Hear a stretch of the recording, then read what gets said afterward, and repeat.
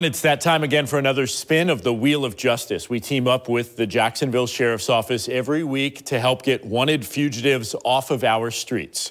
JSO Public Information Officer Max Morel is joining us this morning. Good to see you.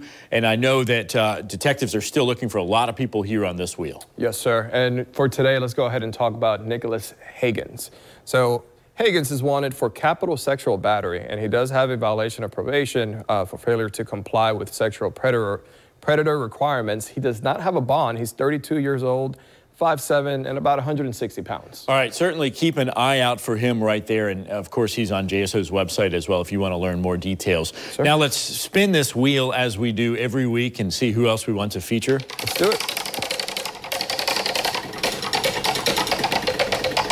I see some familiar faces up here that have been here for quite some time, and that's why our viewers need to really pay attention to this segment. Yes, sir. And here we have Amber Merritt. So Amber is wanted for sale, manufacture, or delivery of fentanyl within 1,000 feet of a church.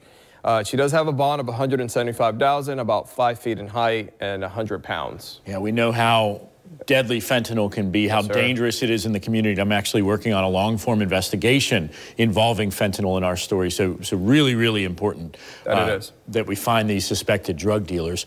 Now, I know that there's something else that's on your mind that you want to get out to the public. Absolutely. About auto thefts. So, auto thefts. In particular, let's talk about Kias and Hyundais. If you guys own a Kia or a Hyundai, make sure that you guys check your vehicle recalls. So, if you have a vehicle recall, make sure you take care of that sooner rather than later, and then making sure that you have safety measures put in place to ensuring that your vehicle is secured at the end of the night, or simply put, making sure you remove that key from that vehicle, because unfortunately we have seen those thefts where you hide a key inside of that vehicle and they still start it up and make away with it. Do not make it easy for the criminals. Do not.